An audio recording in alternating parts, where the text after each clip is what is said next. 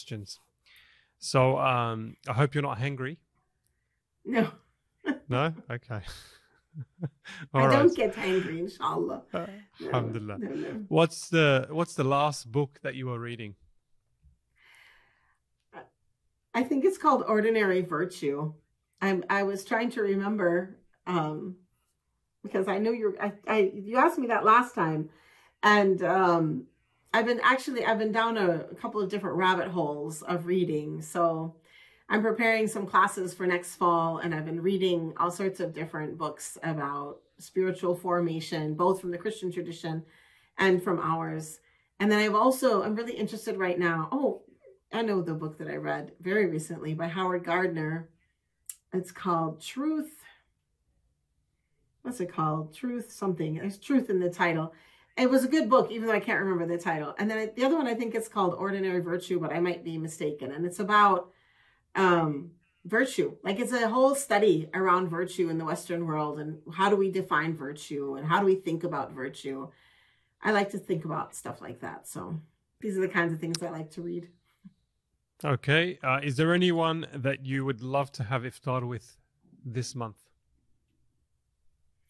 That I would love to have iftar with? Oh, I'd love to have iftar with my teachers in Damascus, my friends. Yeah. May Allah make that a reality. When I say a funny Ramadan story, what's the first thing that comes to Dr. Tamara's mind? A funny Ramadan story? Feel free to be Minnesotan in your response. Well, I mean, a funny Ramadan story. When I first became Muslim, and I would go to these dinners, and I would be so confused because I was so confused by Ramadan in those first early years, because we were fasting, and I understood we were fasting, and then I would go to this food, all of this food everywhere, so much food. I'd be so confused by the juxtapositioning of those two things. But I remember one time, I mean, I don't know, maybe this isn't funny, but looking back on it, I guess I'm embarrassed, so I decided it's funny. Somebody gave me soup, and I like soup. I'm a soup person. Minnesotans love soup. And so I started eating the soup, and it had all sorts of things in it that I don't eat. May Allah forgive me. It's just because I didn't grow up on a farm, but you know, all those inner parts of animals. And I did not know what to do with this soup. It's not really a funny story. I don't know. I can't think of funny Ramadan stories. I have to work on my funny with Ramadan. I have a Lebanese background, so we eat all sorts of body parts of the animals. So I can relate. Any tips? I mean, you've raised a family, mashallah. Any tips for waking up a family for suhoor? Smells. So what I used to do for my the very first suhoor of Ramadan, we always had homemade cinnamon rolls, because I baked, but I wasn't like a prolific baker. I had other things I was doing most of my life. But that first morning we had homemade cinnamon rolls, and there is nothing like a cinnamon roll baking in the oven with fresh homemade cinnamon rolls in the oven to get people climbing out of their beds and coming to the kitchen asking, "What's that? What's that? What's in the oven?" So really, that's bake at like 3 a.m. You'd be baking. Oh yeah, I mean, if anyone knows about cinnamon rolls, like, you have to start those early, because you have to. It's a yeasted dough. So I would start at the night. I mean, it was a planned thing. I'm a planner. But yeah, 3 a.m. for sure. That's when you put them in, and then they come out, they're hot, and the kids are all getting up. Everyone's getting up for that because it smells so good. So anytime there's good smells going on, it's usually an easier way to get people up. That's awesome. You worked on the translation of the Sirah book by Sheikha Samira Zayed. What's your favorite memory from that experience? Oh. I think my favorite memory from that experience, it was a very long process. It took 9 years. And we worked with her. Like, she was alive at the time. So we worked with her, and we would go to her with questions about Arabic, and, you know, you're saying this, but what does it exactly mean? And have conversations about what it means. But there was one time where, before it was really ready, we printed out a sometimes called an ARC, an advanced reader copy.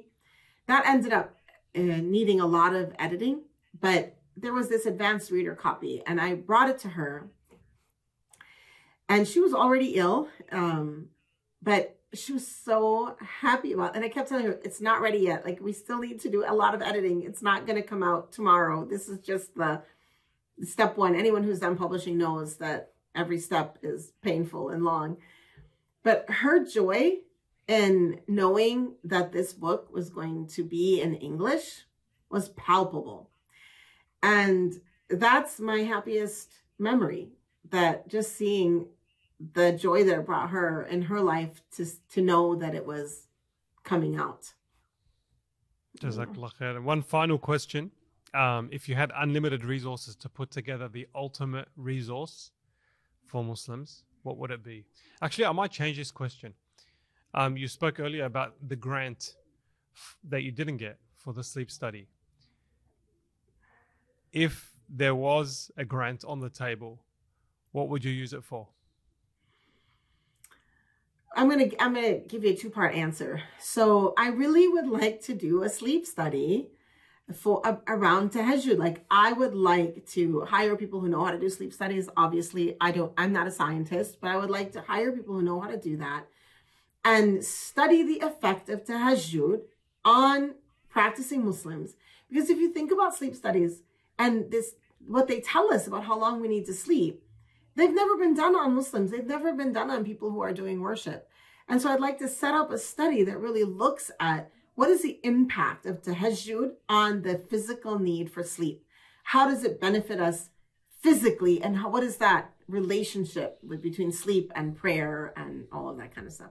I would love to do that. I would be very excited about writing up something like that and connecting it to early stories of companions and, Sahaba and Tabi'een and all the people who were really serious tahajjud prayers, and just looking at their lives and the success in their lives that might be linked to those nightly prayers. But a big, that grant is like 50, 60,000, maybe 70.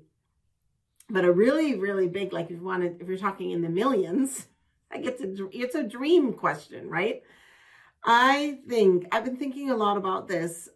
What do we need? Like, what do Muslims need in 100 years? What does my granddaughter need? What do her granddaughters need? Mostly I'm thinking about Muslim women and what Muslim women need in the future. That's kind of the way I spend my day.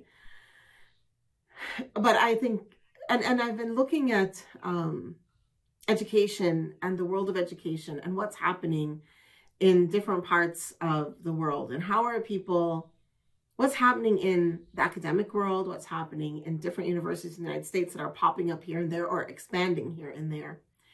And if someone just called me up, and anyone who's listening to this who would like to do this, you are more than welcome, and wanted to donate $3 to $5 million to Rabata, I would do a university.